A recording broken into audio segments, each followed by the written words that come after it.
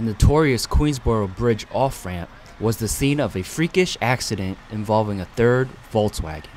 Early Saturday morning, a speeding 2007 Volkswagen Golf lost control as it went down the outer ramp into Queens and hit a scaffolding outside 2504 Queens Plaza South and flipped up into the air before landing on a parked livery cab.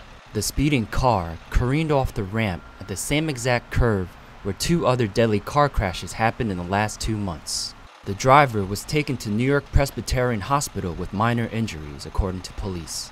This lucky passenger of the livery cab was on her way to the airport and had the car pull over so that she can go to an ATM to get money for the fare when the accident happened. As soon as I walked out, I heard a definitely screeching sound, and I saw that I looked up, this car was crashing right at me, and it was way out of control already. I ran underneath the scaffolding that's right there, and all the debris went all around me, and somehow, I don't know how, I just wasn't even hurt. If I had been in the car, it would have been crashed in the back of me.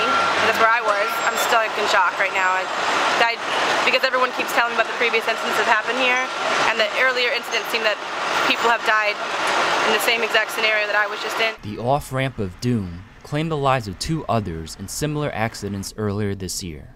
In April, Beatrice Rodriguez was in a car that lost control coming off the ramp and careened across Queens Plaza South into 2 storefronts. The mother of 2 died of her injuries on April 7th.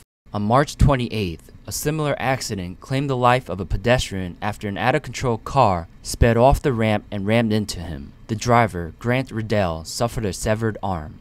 Ironically, the grisly accidents all involved Volkswagens. This is Peter Kong for the New York Post.